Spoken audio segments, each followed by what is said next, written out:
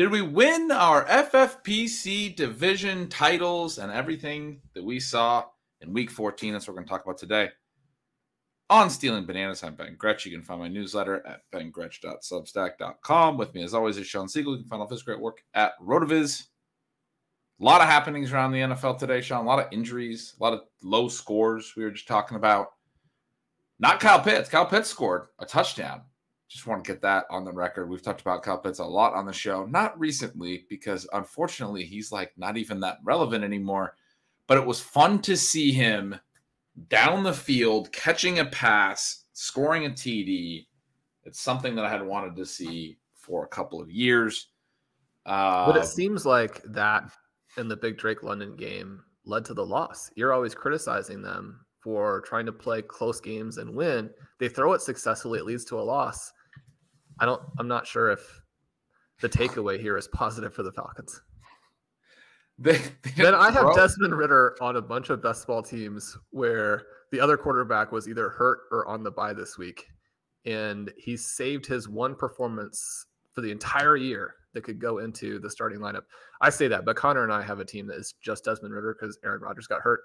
And it is like right on the edge there. So we have managed to survive with Desmond Ridder as the one QB. It seems to me like Desmond Ridder is the story. Is that not the case?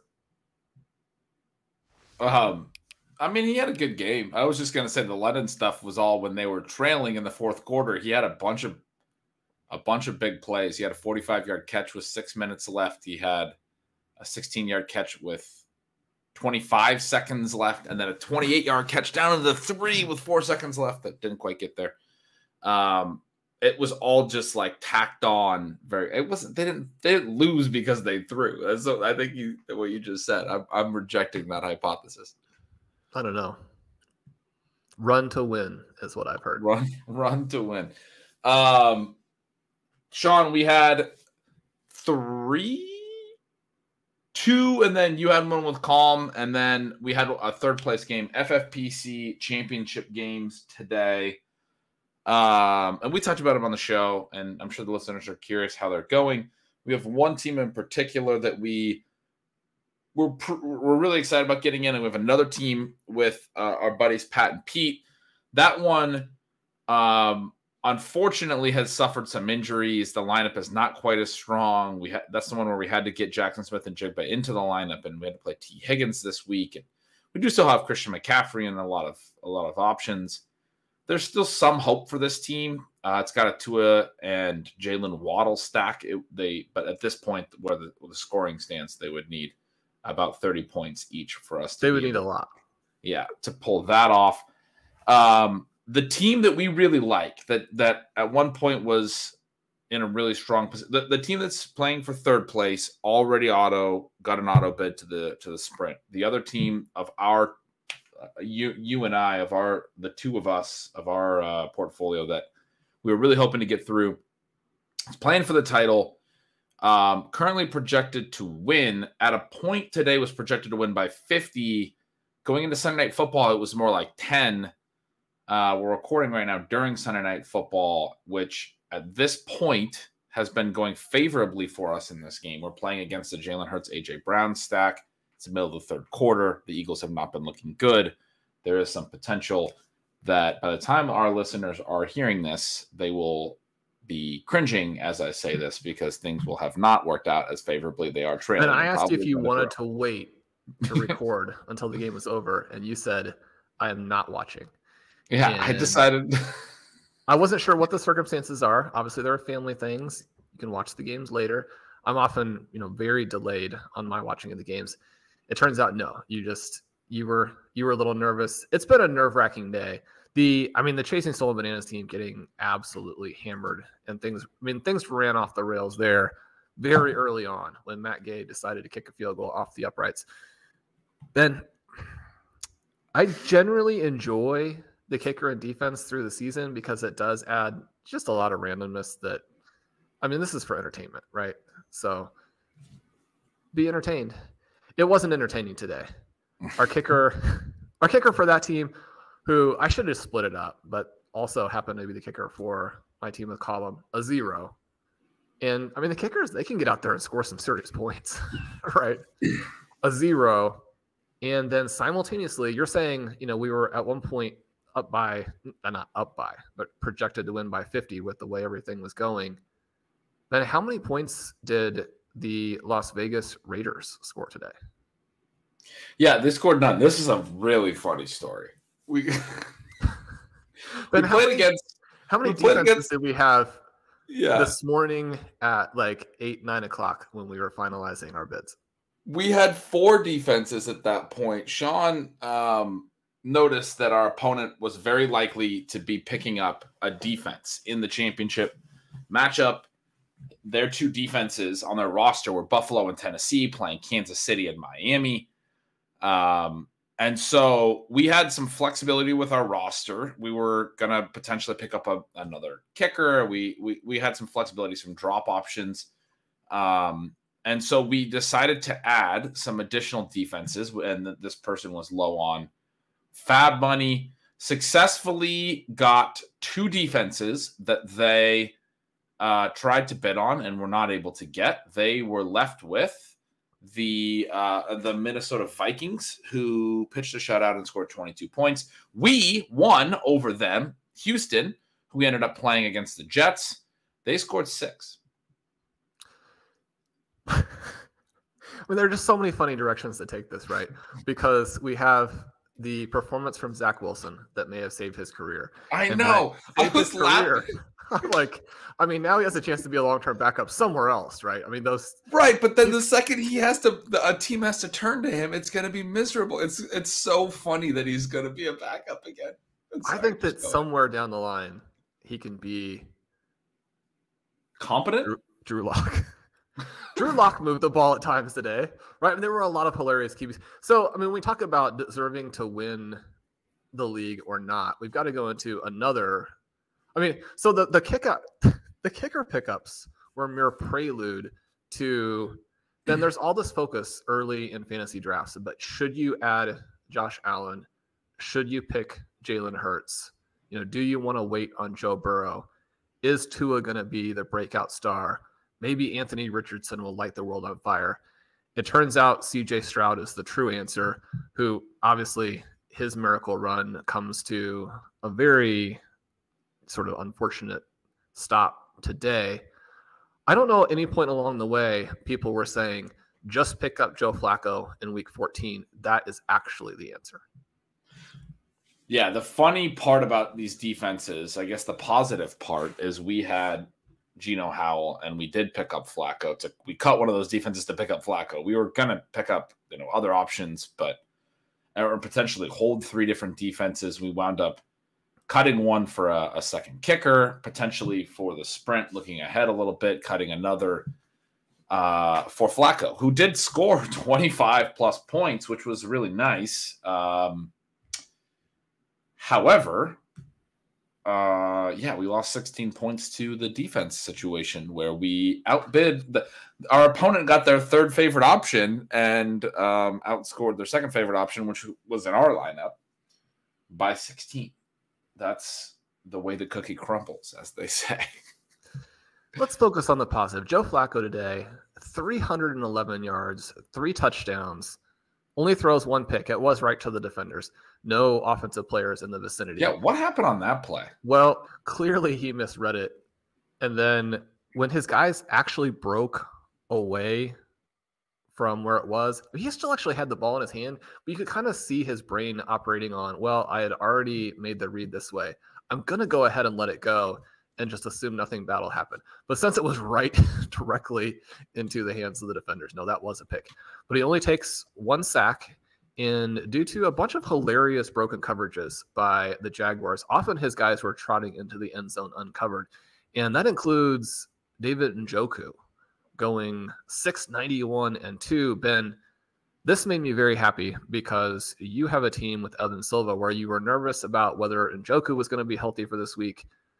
You were in the same situation with the quarterbacks.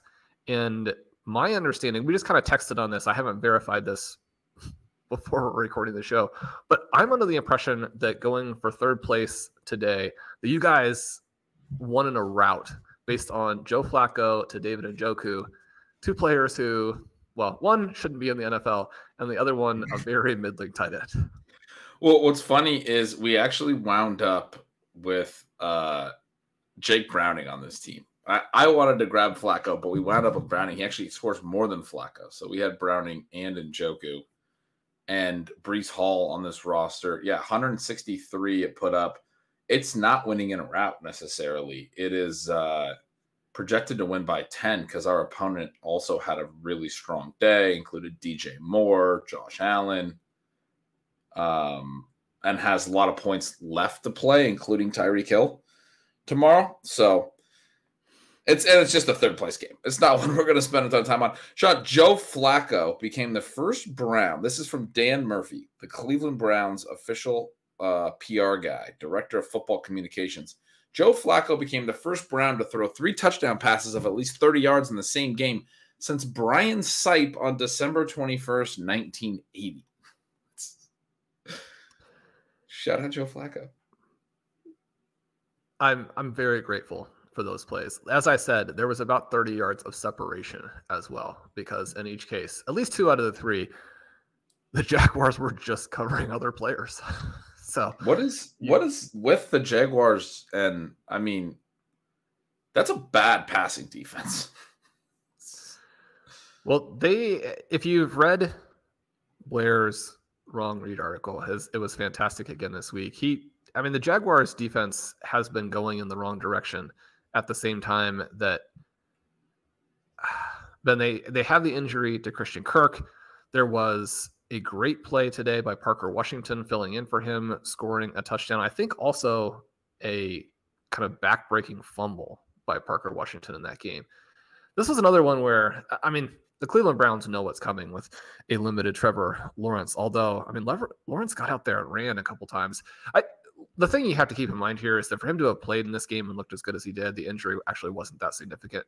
But despite that fact, there was a ton of guts that he demonstrated, kind of across the board today. Really played, fairly well. Only averaged 5 yards per attempt, but you're going up against a good defense. You throw the 3 touchdowns. Some of the situations when you get down early, three picks and 4 sacks is not great. But, this rushing offense, basically with Travis Etienne, we're just grateful that he got in the end zone today. They did have one little stretch where they were willing to throw him the ball, and he looks fantastic in the receiving game. That's the part I don't really get. Anytime that they throw the ball to him, he looks unbelievable, but they only do it in these rare one-off drives where they're going quick. Evan Ingram, massive game. This was a pretty entertaining game, especially when you think of the consequences. Cleveland Browns get to 8-5. The Jaguars fall to 8-5 with the Chiefs losing again today. These teams, all in the mix for seeding.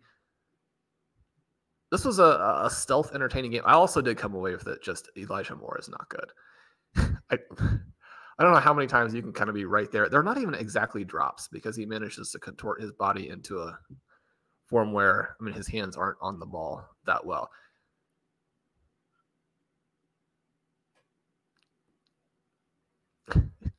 Any other thoughts on this one or how it impacted your fantasy performance? I'm looking at it, I'm thinking, they managed to get Kareem Hunt a touchdown, even though, Jerome Ford looked fantastic. A lot of weirdness in this game, but it was entertaining. There were fantasy points scored. Yeah, I think we've talked a lot over the last 2 years about the mobile quarterbacks and some of the evolution of these offenses, and then especially this year, young quarterbacks and backup quarterbacks, and the level of quarterback play. And we talked last week after Flacco's first game about just having a competent, even stationary quarterback, what it can mean for an NFL offense, even against the cover 2 shells or whatever the defenses are doing. And we've lost a lot of those types of pocket passers over the last 5 years in the NFL broadly, right? And we need to kind of build the quarterback position back up because, it starts with Manning and it's Brady and it's Breeze and it's Rivers and it's Roethlisberger and it's Eli Manning even. These guys, you can get down to Eli, you can get down to Flacco, and they're not amazing. Matt Ryan, they're not amazing, but in their good years, we're able to support offenses, complete a lot of passes. One of the things I wrote about in Signals once we found out Flacco was going to be playing for these guys and had signed with them going into the first game, was that you'd probably see a much higher number of completions and that you had this entirely different range of pass attempt volume, the potential for 50 plus, right? I think I said the potential to get upwards of 60, and with like 40 feeling like a really easy and gettable number. There's a lot of quarterbacks right now and a lot of offenses where 40 pass attempts is a massive ceiling. I mean, we're really seeing 30 or below in almost every game. Flacco, 44 and 45 in his 2 games. And he hasn't even completed 60% of his passes in either game, but 23 and 26 completions, that's a ton. That's, I mean, for the 2023 NFL, it's a ton. And they combined for 95 in this game, the 2 quarterbacks together, in terms of total passing attempts. The other thing, I mean, you're mentioning the pocket passers, and, you know, I kind of joked on the show earlier this week about serving and, you know, these guys like a Joe Flacco in some cases being able to still really throw it. And it's mind-boggling how like big an arm Joe Flacco still has. I mean, the thing in that big run with the Ravens, he had the miracle Super Bowl run where he actually is accurate for a handful of games, and the Ravens look absolutely unstoppable. I mean, he struggled with accuracy for most of his career, but when Joe Flacco drops back to pass and sees a guy open deep, I mean, you get the impression he's trying to hold himself back because he has so much that if he doesn't more or less just toss it out there, it's going to go 20 yards over the guy's head. I mean, he's throwing balls 30, 40 yards down the field without trying. Like flat-footed and just flick of the wrist. Like it's nothing. Like it's absolutely nothing. And, you know, the game that really drove me out of my mind today offered a very stark contrast, and doesn't necessarily mean that in any way, shape, or form I'm saying Joe Flacco is better than Jared Goff. But you have strengths and weaknesses on different players. And as Colin and I were going into this game today, where we're playing Goff and Amon-Ra and Laporta together, and you know that Amon-Ra and Laporta have been huge this year, just absolute monsters, and they've carried Goff with them, at least to an extent, and he's supported them. But you also know that there's that risk in any given game that he won't play well, that the Lions will do a lot of dumb things like trying to establish David Montgomery to absolutely no purpose. And that if that happens, those 3 guys can take your full team down together and you just won't even feel like you're in it, which is more or less what happened today. And it's not just that happened, but there was a play in this game. And it's frustrating that we're at this point in 2023 when Jamison Williams has flashed a handful of times. He can show off those crazy wheels on end arounds and different trick plays, but they mostly are still going to guys like Josh Reynolds and Khalif Raymond in the actual passing attack. But there was a play today where he gets open beyond the Chicago Bears defense and then starts to look up for the ball and can't find it. And it's because the ball was 15 yards back the other direction. I mean, he would have had a 70-yard touchdown. Jared Goff underthrew it by like 15 yards. And it was something where like he couldn't throw it further. It's just a complete lack of arm strength that was the thing that destroyed that relationship there with the Rams. And he's been fantastic the last couple of years. You've got to give him credit for that. But you can also see where it's a huge weakness and something certain defenses in certain games, the defenses can exploit, and in certain games, it's a real problem.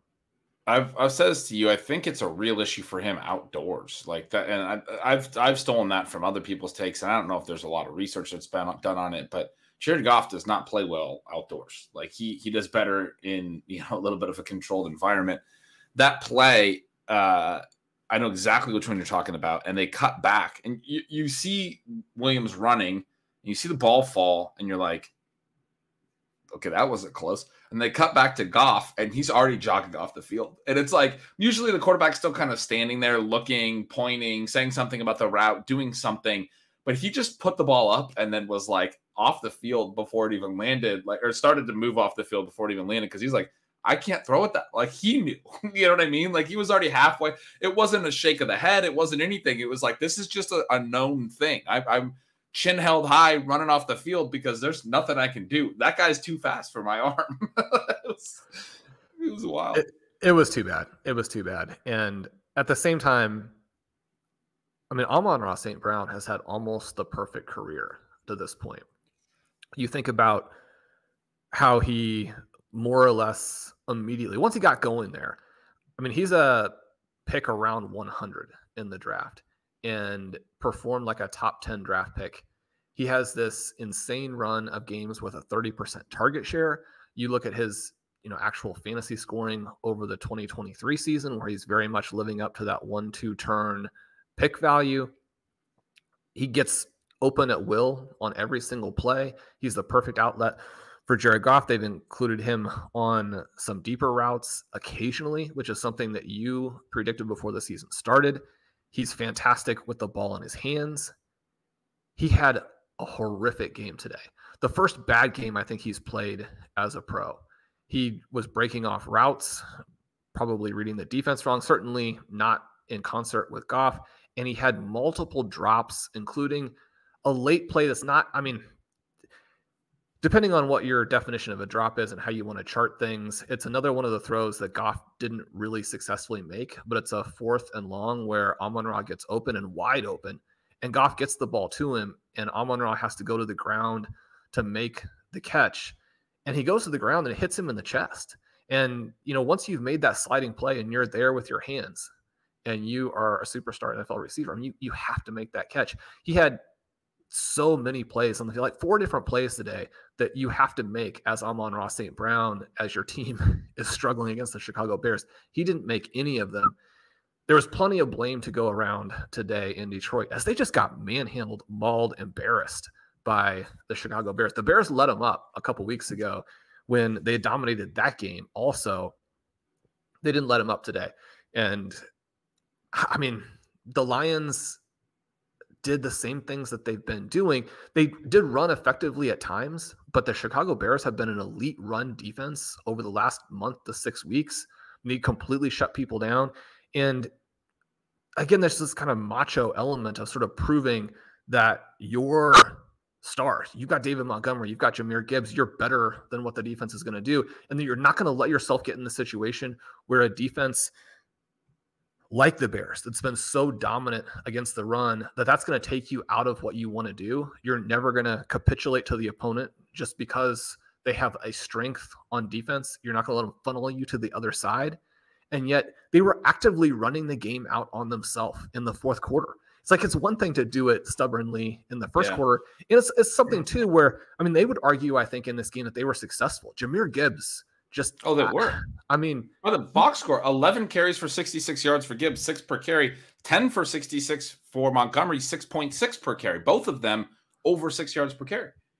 And Gibbs is unbelievable. The other thing too, when you're talking about how Jared Goff gets to those final stats, Gibbs, I was blown away by just how fast he is again. And even on carries up the middle, he has that ability to take the little, stutter step sideways to get to the hole and then burst through the hole. And you don't necessarily want to get ahead of yourself saying things like this, but it's similar really to Jamal Charles, where, Charles was a little dude, but if there's a better run the ball up the gut back in NFL history than Jamal Charles, I would challenge people to find him. I talk all the time about yards before contact because the guys who have the ability to make the first player miss or to see the hole and hit the hole fast enough that you get to the hole. There are plenty of guys who can break tackles. You think about someone who's on a variety of our teams and I'm rooting for. Javonte Williams, Ben, he gets his first rushing touchdown of the season today. He did score some points. Javonte Williams is kind of in that Austin Eckler category where you're not going to need to worry about whether or not he's going to put his name on the fastest ball carriers. You've got to be able to get through that hole. And Jamal Charles, the yards before contact in some of those seasons would be higher than these guys average for, their total yard per carry. Gibbs has that explosiveness. He can do it up the middle. He can get out on the edge. He created a bunch of big plays today. He dropped a pass from Jared Goff where they got him on the edge. That was bad. And there were defenders there, but they were spaced in such a way with his speed. There's a really decent likelihood that would have been a touchdown. I immediately in my head, I was like, man, this guy had such a ridiculous yards per route run in college. I haven't looked at his drop rates, but I bet he didn't drop a whole lot of passes, right? Because it's hard enough to just get the targets that he was getting per route. And then how efficient he was. I mean, I bet he caught almost everything he saw in college. Not something that I've seen him do yet in the pros. That's maybe one of the first drops of his NFL. I mean, his football career. I mean, I'm sure it doesn't happen a lot for him. I think he was scanning the field there and is thinking, I've got this. I mean, there is nobody who's going to be able. It's like I can beat the angles on all these guys. They're not, they're not together. You got them at 3 different levels. I can beat all those guys individually. Yeah, it was too bad. The guys didn't make plays. And the Bears took away Sam Laporta, and when you take away Laporta, I mean, those other guys have to do it, and they were really disappointing today. A few thoughts on them. They get Denver. It looks like this game, maybe it has been flexed because on one site, I'm still seeing it over on Pro Football Reference, still seeing it as a Sunday game. On ESPN, they have it as a Saturday night game now. They get Denver at home. They're inside. I was going to emphasize. And then also the fact that you might get a home game on a short week is usually a benefit. Then they go to Minnesota. We'll have an extra day there, another dome game. And then Dallas, another Saturday game after that. That's going to be a road game, tough one, but another indoor game. Then back home against Minnesota. I guess that will be week 18. That won't matter. But the 3 games to close out the fantasy season, all indoors, all weather controlled. If there is some concern about some of the condition stuff that I was mentioning, and they haven't played outdoors since that Baltimore game where they looked terrible. And so, and then before that, they had a Tampa game, they had a Green Bay game before that. Well, you often reference that New England game last year where it was just stood out like a sore thumb in contrast to everything else, where they didn't always win, but they were so competitive and they scored so many points, and they play in New England and they look like they're competing for the number 1 overall seed or overall pick. Column again, message that to me before the game. He's like, jerk off, not good outside. So anyway, we were nervous. It happened. Yeah. We had that to look forward to going forward, though, at least with the Bears, hopefully. The other thing, I want to go back to sort of the macro thing where we were talking about Flacco and pocket passers and those things. I do think we're heading back. I think a lot of teams started to be very pass aggressive and pass on early downs a couple of years ago. 2020, that year, we got a lot of, high PROE teams. The breakout offenses were willing to throw, and it was a lot of fun. One of the big stories of 2022, and I talked about this a little bit in Signals, I haven't talked about it as much in 2023, is that it's almost like we would have to, we might need to change that expectation of pass rate expectation because we had so many teams in the negative in terms of pass rate over expectation. But in 2022, it sort of made some sense because teams were rushing really efficiently and the defenses were new and a lot of those things. Last week, I noticed this in looking through the pass rate over expected numbers, and it kind of shocked me, but there was like 6 or 8 teams that were, there was at least, I want to say about 8. There was more than 6 that were in double digits negative. And, I look at this stuff every week. There's just never weeks like that. It was a lot of teams going really, really run heavy. I wrote about it a little bit in that I kept emphasizing when I was going game by game that this was this team's lowest pass rate over expected of the year. And there were, I think, about 5 or 6 teams that they had their lowest pass rate over expected last year. I think we're heading back into a period where a stat as simple as pass rate over expected, a willingness to throw on early downs in a non-obvious situations and to start 1st and 10 series with passes and attack defenses makes a massive difference in the efficiency of the offense overall. That was a really strongly correlated thing in that like 2020, 2021 range. When I started looking at pass rate over expected a lot heavier, it was about that time. Maybe it was 2019. I can't remember exactly when I started looking at it for stealing signals, but it was such a good indicator of the good offenses. And some of that's because they have good quarterbacks and then their teams are willing to throw. But there are offenses that maybe don't even have good quarterbacks that then look good because they're willing to throw. And like a great example right now, I was just looking at is the Packers. They don't play until Monday night. We're recording this Sunday night, so we don't have any comments on them in week 14, but they've been really good over weeks 12, 13, et cetera, and their pass rate over expected has been trending really high. Matt LaFleur's been calling passes in non-obvious situations, putting Jordan Love in situations where it's dropping back to read the field when the defense is not in an obvious pass defense. They're using the run to then, or at least the illusion of the run on potential run downs to then create positive passing situations. One of the big plays in week 13 was a 4th and 1 downfield throw that ended up being a big play to Romeo Dobbs down into the red zone. They've done that really, really well. I mention all this because Shawn, we often highlight, and it came to my mind as you were talking about the Lions rushing effectively in this game and still running when they were down in the second half. We often highlight when teams that still run effectively sometimes still lose despite it. I mean, I mentioned it. Both Gibbs and Montgomery had 6 yards per carry. They had 11 and 10 carries, both had double-digit carries. You combine their number, 21 carries for these two backs at over 6 yards per carry. Think about that as just as one back. That would be an incredible rushing day. It'd be 132 yards. Am I doing the math right? Yeah. 21 carries, 132 yards, a touchdown between the two of them combined, over 6 yards per carry. Incredible day. They got beat 28-13 to a team that's inferior to them.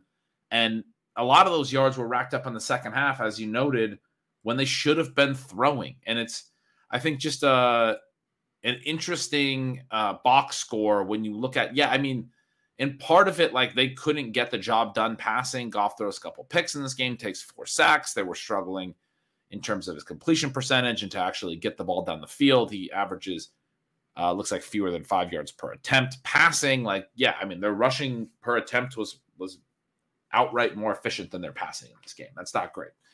And having said that, you're not going to win if you continue to rush when you're trailing. That's just like you end up, I get it. That's why they kept running, but they also lost 28-13. I mean, we talk about this time and time again. I just want to emphasize it again. This idea of pass rate over expected. We've talked about it a lot over the last few years. And I think it's getting more important again here in 2023 after I think a little bit of a lull last year. And there's a lot of teams that aren't willing to do it. And there's ones that are willing to look bad. I mean, one of the things we used to talk about a couple of years ago, Shawn, is like this willingness to lose by a lot if you have to, because you're willing to throw into bad situations, right? You're willing to take risks. We used to talk about this with Ryan Fitzpatrick a lot, right? Like he would throw 3 interceptions in a second half when his team's trailing. But then the other weeks when he actually hit on those aggressive plays, we would talk about him as being Ryan Fitzmagic, right? Like that's where he got the nickname, was a willingness to be aggressive. Sometimes it looked like a total meltdown and then we all laughed and it was yada, yada. But it's that aggressiveness. It's a willingness to throw interceptions. It's a willingness to melt down because the game situation dictates it. We have too many teams that are too conservative again in the NFL, which was a big talking point a few years ago. And I felt like we got through that. And we've gotten back to a point where it's bad again. And I think to help these young quarterbacks and the ones that aren't good enough, you do need to throw on non-obvious passing downs. You do need to have a high pass rate over expected, pass to set up the run. There's not enough coaches willing to do that right now. The Lions down 28-13. Get the ball back with 9 minutes to go in the fourth quarter. The first 4 plays are to David Montgomery. So it's not just that they're not using Amon-Ra St. Brown and Sam Laporta. It's not just that they're not throwing the ball. They're also not giving the ball to the guy who has a chance to break a 70-yard touchdown run. Now, David Montgomery does have one of those this year, but I mean, it's when you think about the likelihood of something happening in the future, obviously super low for David Montgomery. It's super low for any back, but Jahmyr Gibbs with that type of speed, you have at least the small possibility. Those 4 plays are successful plays. And I think that Ben Johnson would say, yeah, those are successful plays. And as soon as we gave Jared Goff the ball, he blew the drive again, right? But those first 4 plays ran more than 2 minutes off the clock. And you're instantly in a situation where you still have to gain all the yardage that you needed originally. And you now have 2 fewer minutes to do it with. You're down to 7 minutes in the game, and you're not going to have enough possessions to do anything other than be perfect, because you're going to have to score a touchdown, get a stop, score a touchdown, and get a 2-point conversion. You simply have to play faster. And again, if the Detroit Lions are going to compete with teams like the Dallas Cowboys and the Philadelphia Eagles and the San Francisco 49ers in the reality playoffs, you've got to be able to use Amon-Ra St. Brown and Sam Laporta, which they have this season. But one of the issues that we're running into right now with the Lions is they have 2 backs who are so good, or at least you have Jahmyr Gibbs and then a player they really like and want to use in David Montgomery, that in order to get them the snaps that you need in a game, It has to come out of the passing offense, which is a big problem if you haven't done it after you're up by, say, 3 scores. And one of the best articles on football that I've ever read came from the Fantasy Douche back in 2013 or 2014. I think it was probably early in 2014. And it was this just magical breakdown of the way teams with better running backs would struggle as a result of having good running backs, because then they would run more often than was optimal. And how players like a Marshawn Lynch, who was turning his career around and starting to emerge with the Seahawks, how you could look at the numbers and see how much players like that were actually hurting their teams by being good. And obviously in the decades since, there's been, so much research on that. And I think that at times to the point where people have overstated it, right? Where you and I have argued that, the 49ers decision to make that trade for Christian McCaffrey was not only as a no-brainer, but something that does seem like it could potentially put them in position to win multiple Super Bowls. If nothing else, it makes them incredibly hard to stop and really fun to watch every week. You think about someone like a Bijan Robinson, and the funny thing is that the Falcons with Bijan have been a worse running team this year than they were last year. But you can understand how that pick would work in the modern NFL. I think you can understand how the Gibbs pick would work, but not if you're also going to let David Montgomery touch the ball that often, right? If you have 2 running backs, it almost multiplies the problem that you have if you have an Adrian Peterson, a player like that, where now you're just, in order to get these guys the touches, you don't have the balance and the play calling that you need. This was a disastrously bad game by Ben Johnson. If he wants to be an NFL head coach, and obviously he does at some point, he turned down some opportunities last year. He may still want to show what he can do with the Lions for a while, but he's going to have to be a lot better. They simply look bad and they look clueless. And if you're going to say, okay, our QB has some weaknesses in the weather, outdoors, you're going to have to come up with solutions that are more than just calling all of these early down running plays, including when you get behind. And again, part of it has to be Amon-Ra St. Brown. But one of the things that jumped out to me today, and again, I could certainly understand, and I would understand the feedback. It'd be interesting in the discussion with people who disagree, but the Chiefs looked so much better today on offense because Pacheco was not available. Now, CEH looked awful. He looked awful. He can't play. He should not be on an NFL roster. But because they have 2 backs that you can't really give the ball to in pure rushing situations, they were more aggressive. They get the ball to Travis Kelce. You get this beautiful touchdown to Rashee Rice. You have the incredible play design and execution on the touchdown at the end that gets called back because Kadarius Toney doesn't know where the line of scrimmage is. And they look like the team that is a Super Bowl champion, because as we've talked about on the show, the Buffalo Bills, even though they were 6-6 coming in, are one of the 2 or 3, certainly one of the 5 best teams in football. It was a must-win for them. They get the win. I would argue that in some ways it was a must-win for the Chiefs as well, if they wanted to really be in position to defend. And it was a well-played game in so many ways. The Chiefs had battled back. Their defense played well. After you get down 14-0, the Chiefs dominate that game. It's yet another game where one of the receivers finds a way to blow it. This one more unique and more creative than simply dropping the ball or laterally into the opponent. Patrick Mahomes looked fantastic. This was a great football game, but if they had had Pacheco, the Chiefs would have gotten blown out.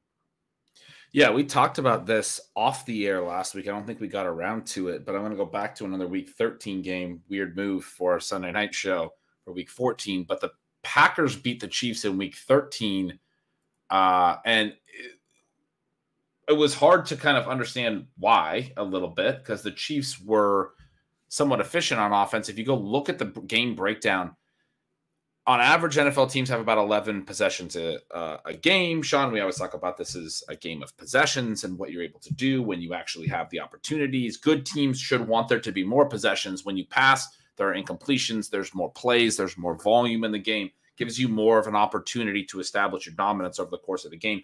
Bad teams want to shorten the game. They want to keep Patrick Mahomes off the field. We've heard this said a million different ways. You want to run the ball, keep Patrick Mahomes off the field, etc. The Packers were able to shorten this game to a degree that I don't know that I had really ever seen in a long time. Both teams essentially only had 7 possessions. The Chiefs technically had 8. One of them was a 9-second possession before half where they just kneeled because the Packers were able to get The clock wound all the way down to the half when they punted before half. But essentially, both teams only had 2 possessions in the whole first half. Or excuse me, the Packers had a third because they punted on their third. The Chiefs kicked field goals on both of those. They were long possessions. They were productive possessions. Packers scored TDs on both of those. Chiefs came back in the second half, scored touchdowns on both of their first 2 in the second half. Their first 4 possessions, they scored 2 touchdowns, 2 field goals.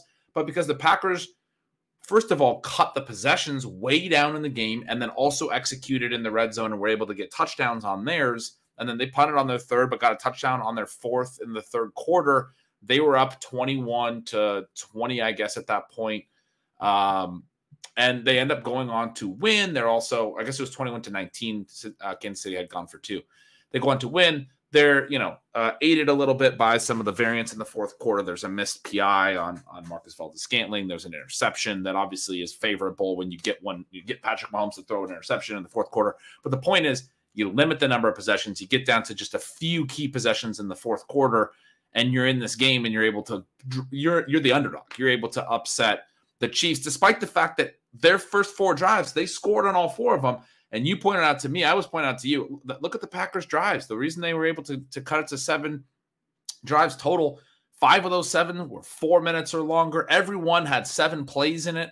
The only one that was under 3 minutes was the one right before half when they got the ball with 2:19 and they ran 2:10 off and then punted, left 9 seconds on the clock. You said to me, well, look at those 2 Chiefs drives. The Chiefs' first 2 drives were 7 minutes and 8 minutes, over 15 minutes, 13 plays and 14 plays, because they were running the ball. They, in many ways, played what you said exactly to me so correctly. They played into what the Packers would have wanted to do philosophically. It's a tactical sport. We talk about it's a game of possessions. You can't – the fact that Isaiah Pacheco ran in this game 18 times for 110 yards hurt the Chiefs and helped the Packers. And that's your point about how this game this week went and how their offense looked without Pacheco. You can't, as the superior team, succumb to the fact that you're running efficiently when it means that then you're shortening the game and putting yourself in those types of situations that the Chiefs put themselves in that game in Green Bay, where that game really was shrunk in terms of possessions. This week's game against the Bills, a little bit more chaotic, a lot more possessions overall. The classic Bills-Chiefs game. What did you think of it as a Chiefs fan? I mean, that Kelsey play at the end was incredible. Wish it would have counted, obviously. Wish we could have seen potentially Josh Allen get an opportunity to answer that. I'm sure Bills fans will take it just the way that it was because they needed a close win after all their close losses this year. But, yeah, I mean, a tough loss. I'm with you. It feels a lot like a Chiefs like not necessarily a must win, but it was a big Chiefs game. The talking point on social after was that the Chiefs might be playing their first road playoff game in the Patrick Mahomes era this year because they are now down to 8-5. They're trending towards potentially being the 3 seed and having to play, a road playoff game in the divisional round and then additionally in the conference championship potentially. They've been the 2 seed before, won, and then had the 1 seed get upset. The year Tennessee was the 1 seed. I know that happened. And so they've never actually played a road game in the Patrick Mahomes era. But what do you think as a Chiefs fan, how this went and where it puts them at right now? Yeah, I mean, it's tough to have them lose this one because, again, the Bills are really good, and it feels like they outplayed them, especially from that early deficit. They definitely outplayed them. It was great to see them limit Josh Allen. One of the things that has been the case, and one of the reasons why I continue to point out that I just feel like it's weird and unfortunate scapegoating that their offensive coordinator was fired, is that, Josh Allen and the Bills have been like one of the only offenses that has moved the ball at will this season. And to see Kansas City really limit them, Josh Allen averages less than 6 yards per attempt. He takes 3 sacks. He throws a pick. They're able to hold Stephon Diggs. From a fantasy football perspective, the fact that Diggs is 4 for 24 in this game, yet another one of the big-time stars who's completely wiped out today. One of the reasons why you and I are in decent shape, despite the Minnesota Vikings defensive points, is that Mike Evans, who's playing for our opponent, got completely wiped out in the game today.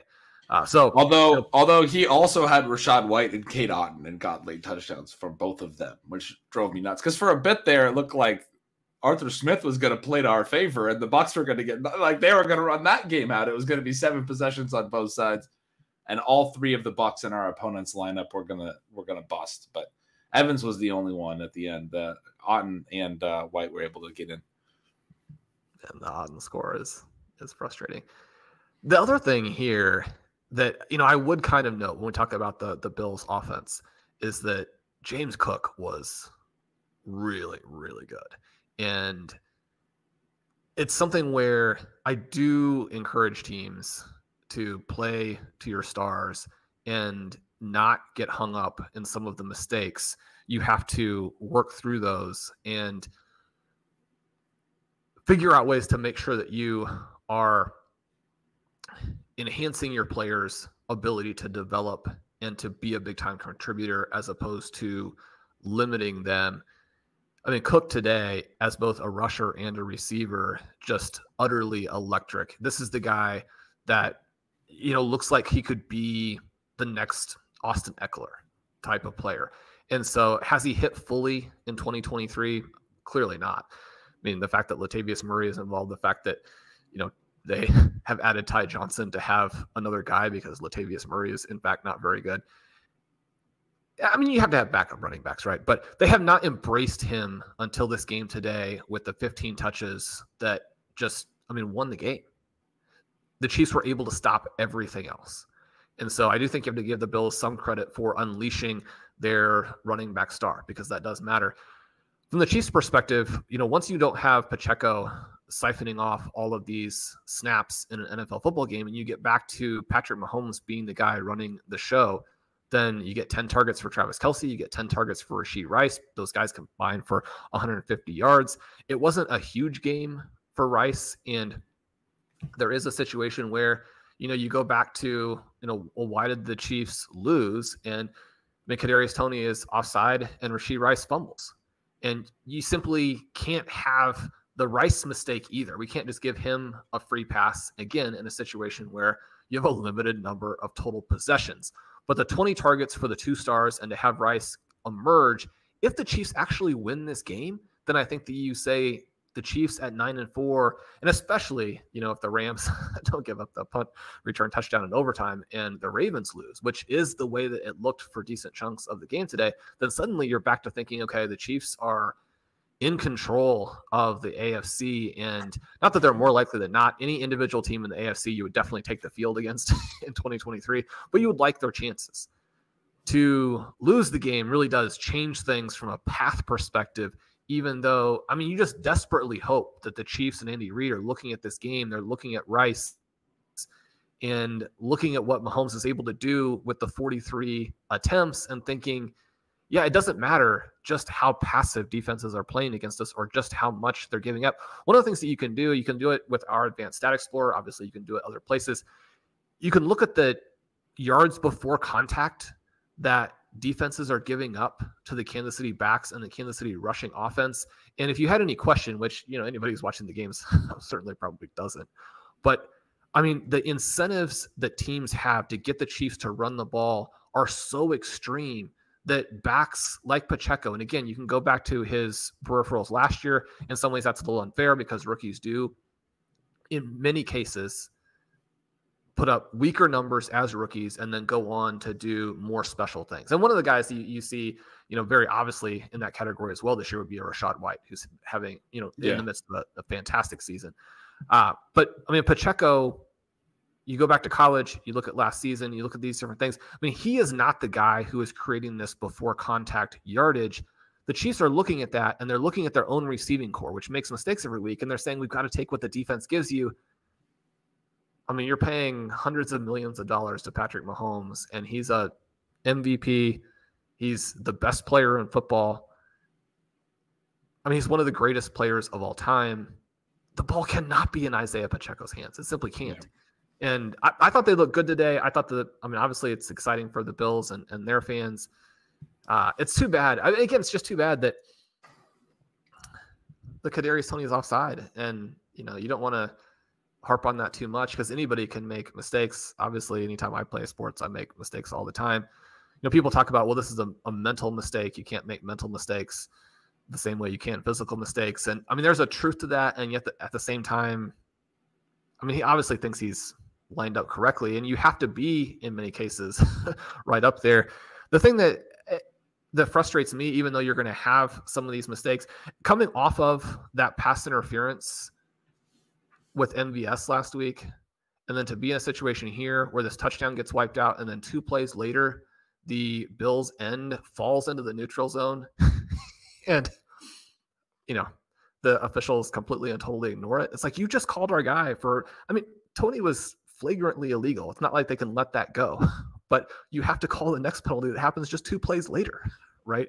And that's a play where, the Chiefs aren't in a great situation, but you give Patrick Mahomes one more try, who knows what happens. You want to see, and for fans of football too, you think back to the playoff game a couple of years ago, one of the things that would have been so exciting about this situation is that when the Chiefs score, if that play doesn't get wiped out, Josh Allen is getting the ball back with a minute 10 or whatever it is, and you're going to get to see a fantastic finish. You're going to get to see maybe the game of the year, and instead, it's just like, okay, it ends. So lots of different things going on here, but it was too bad because otherwise this was a fantastic game. Yeah, no, I completely agree with that. And getting to see Allen come back would have really been, would have been a treat, frankly. Speaking of games ending, and this is one that I need to go back and watch, but the Dallas and Philly game has ended. You earlier were upset about the kicker and DST stuff. We talked through how our opponent scored 22 DST points and our DST scored 6. Our kicker was Jake Moody. He had 4 extra points. We got 4 out of our kicker, 6 out of our D, 10 total. Their D already got 22. Do you want to take a guess at how much their kicker scored? Who was kicking for them today?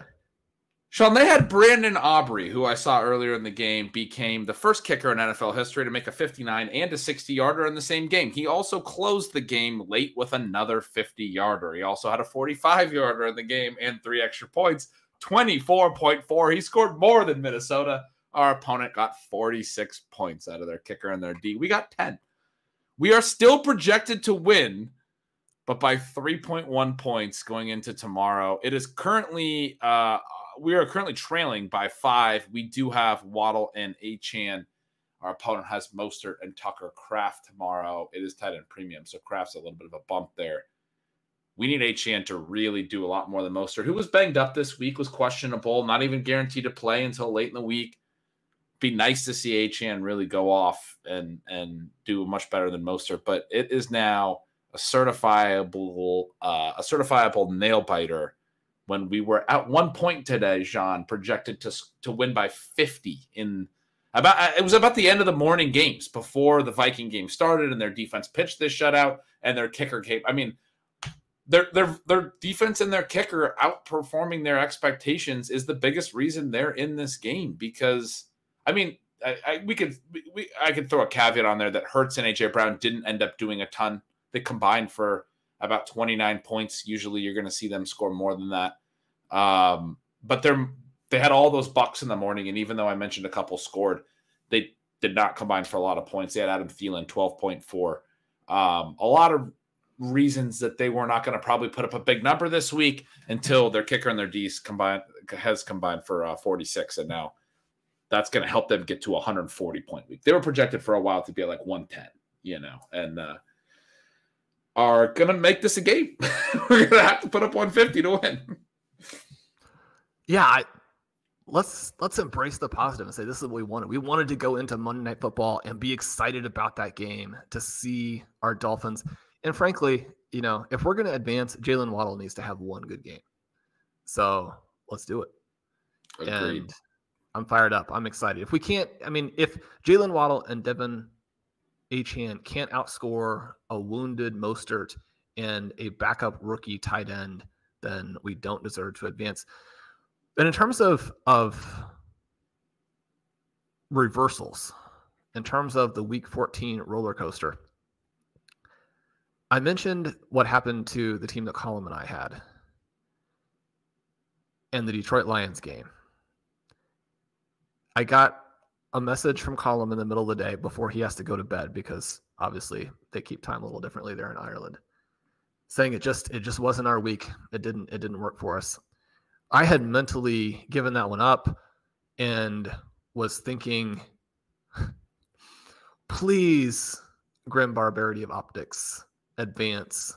Going 1-2 is better than 0-3, and it's the team that we most want to get across. Ben, when I looked up the live scoring right before we went to air, somehow Colin and I were favored to win. So our opponent has also not been lighting up the score in that one. Our opponent doesn't have 46 points from the kicker and defense in that battle. Yeah. That's somehow I was also playing the Vikings in another key spot. That Vikings DST. I mean, what a great decision by our opponent to pick up the Vikings DST, their third preference. So, Ben, I haven't watched this game, but if people have Josh Jacobs and Devontae Adams on their playoff rosters in fantasy, should they cut them going into next week? I mean, you might as well. Is there a possibility? So this, not really. There was talk after the game. There was talk after the game about potentially Jimmy Garoppolo taking back over. So, I mean, maybe that will help. I don't know. Then I have Jimmy Garoppolo as my third or fourth QB in some of these, deep super flex or just super flex situations. Picked him back up on in a situation where he had been dropped.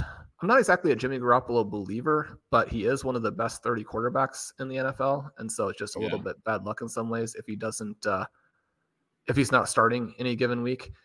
And I don't know if you've looked at his contract, but he is getting paid. These guys, and he obviously has been hurt himself. We had the really sad news about Hayden Hurst this week. When we make monetary or financial jokes about the players, they are just that, jokes. Certainly, we don't begrudge them anything they're making, just like we don't begrudge entertainers or anybody who's making good money. Good for you, and we're glad that those outcomes are out there. But Jimmy Garoppolo is getting paid a lot of money to sit on the bench. Yeah, I mean, I think after the game that they put out there today, we will probably see Jimmy Garoppolo again soon. That would be my guess.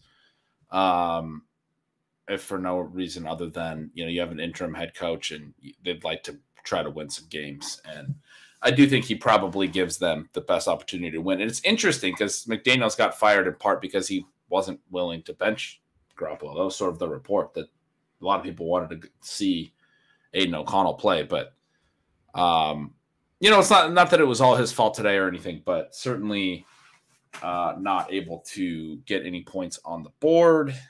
Not ideal. Bummer in that game as well that Justin Jefferson comes back. To kind of reiterate the note, he was signed to a 3-year, $72 million contract. Okay. It is a lot of money. I was wondering when you were going to drop the hammer of the actual amount. When Josh McDaniels wasn't willing to bench him, it's like we can't afford to. We paid him $72 million. Can't afford to. We literally can't afford to. Justin Jefferson came back, took a big shot to the ribs, went to the hospital, was unfortunately knocked from the game. It was reported after the game that that was just to rule out any real serious stuff that would cause him to not be able to travel, but that he was back with the team and was traveling back to Minnesota. Hopefully it's just it's like obviously painful, but hopefully not broken ribs or anything like that. Hopefully it's just a bruise and a lot of soreness, and he's potentially able to involvement or anything like that. Right, kidneys. There's a lot of question, and it seems like, again, hopefully, I was talking on Sunday night, and certainly not a doctor.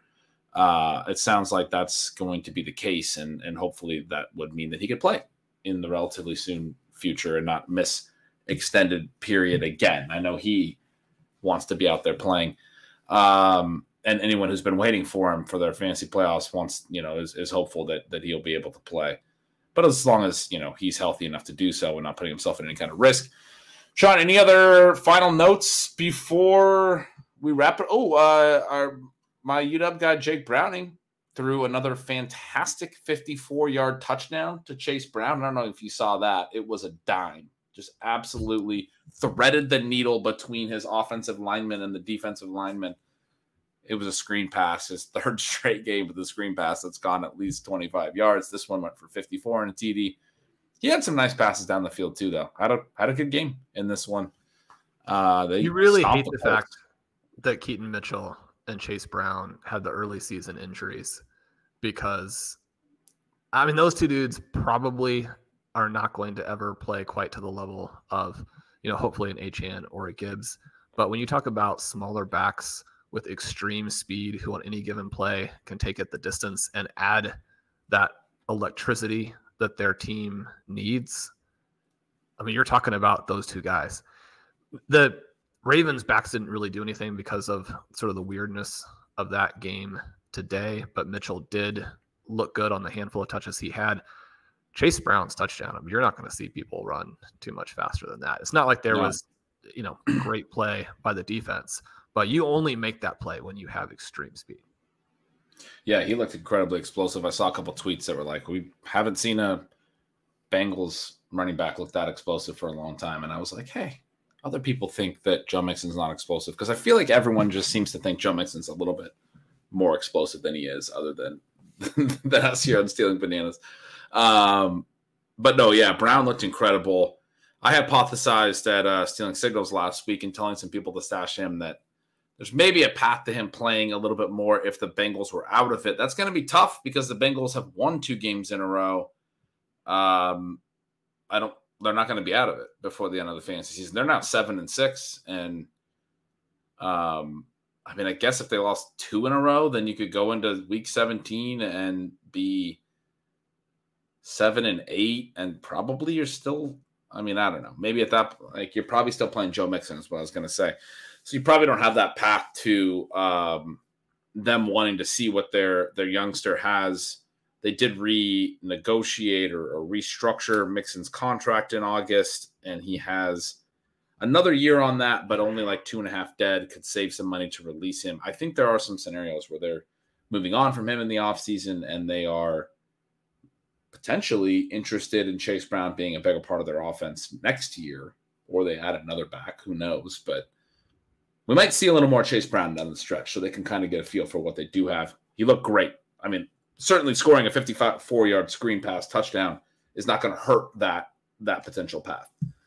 No, he's so small, and you worry that he's not so small. He hasn't been going down a lot easier at contact than Joe Mixon has. And again, that's something that will stand out to coaches. It gives you this David Montgomery, Jahmyr Gibbs sort of 1-2 punch. That would be the fear for me, would be that you go into the season and you can't really consistently rely on him, that you're in this kind of Keaton Mitchell area, can't really rely on him. You're not going to get the touches. But I think you said it was 2.5 or something to that effect. If it's 2, then again, just for comparison purposes, Jimmy Garoppolo has 14 times as much dead money next year. So the incentives to play Jimmy Garoppolo versus the incentives to play / not cut Joe Mixon. Well, we were expecting Jimmy Garoppolo to be back on the field. Money talks. Money talks. Well, Ben, this was a heart-wrenching, anxiety-inducing, certainly heartburn-full week of fantasy football. You told me before we started the show that we had to record because you were a little concerned about a full-body shutdown. But it was fun. And again, this is the excitement of the fantasy finals. And for most listeners, you're going to have 3 weeks of that coming up, or you're going to have the sprints in the best ball. Ben, even with all the squirreliness today, had a lot of FFPC best ball teams pushing into the advanced spots. So that is pretty fun. Yeah, I'm both wired and exhausted from just another great weekend of, we can't say reality football because there was enough bad reality football, but the fantasy football, awesome. I mean, sometimes you're out there and your kicker and defense score 46 points and allow you to win a title. So no, lose a title by a smaller margin than you're going to. Don't put that out in the world. We've still got 2 games on Monday night. So it's been a lot of fun. Good luck to everybody, because as Ben mentioned, we do have the Monday night doubleheader. So much could still happen.